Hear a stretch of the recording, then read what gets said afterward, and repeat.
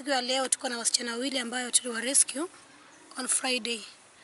Walikuwa wamekeketwa kutoka Mwino. Nikapigiwa simu na DC kwamba kuna wasichana wawili ambao wamekeketwa na mzazi ya mmoja wao alikuwa amekuwa pia arrested. So tukaletewa Port Mgalls on Friday wasichana na tukawapokea na tukawapeleka hospitali wakatibiwa, tukawakaa na wao mpaka Monday juzi ambapo tuliwapeleka kotini na tukachukulia hapa na DC tukawapeleka kotini. Alafu on the same Monday tukaambiwa turudishe hao wakuje kwa this rescue center ama safe house ambaye tuko naye Port Mgalls. Vile mnaona hiyo age yao kweli 12 years old.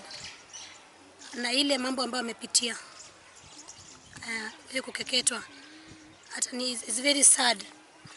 Hata mimi singeonelea kama ingekuwa wazo nzuri kurudisha kule nyumbani. Hata hao wenyewe wanasema wangetaka kurudi kule nyumbani kwa sababu kwa hiyo siku chache ambayo tumekuwa na hapa wameweza kutuelezea ama kutuhadithia sababu ambayo iliyofanya wakaenda kukeketwa. We are saying we had to accommodate those girls who have been forced into FGM because we are starting a rescue center.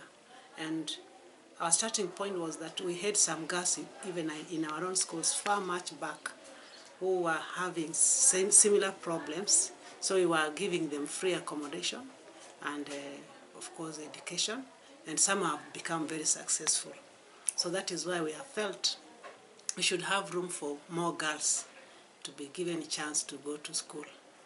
And actually, the cases we have had here, some are very pathetic because there was once a girl who had